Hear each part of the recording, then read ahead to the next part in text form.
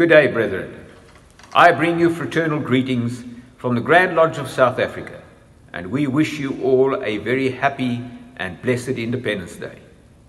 Although we may be far removed from your shores, we acknowledge the birth of the United States of America on the 4th of July, 1776, and we symbolically celebrate that great event with you today. We also acknowledge and celebrate the undisputed fact that Freemasons were directly and indirectly involved in the drafting and the signing of your country's Declaration of Independence.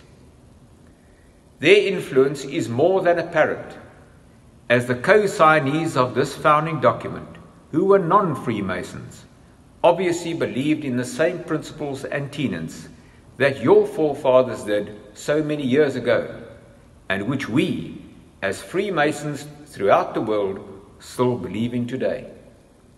It has been well said that a people who forget their great past will struggle to have a great future.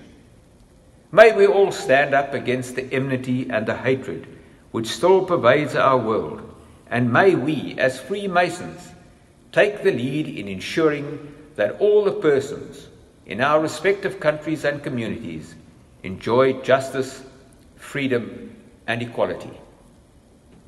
May we also actively promote the golden rule to do unto others as we would want them to do unto us. Enjoy your festivities today, brethren, and may you all have a happy, fruitful, and prosperous Masonic year. So mote it be.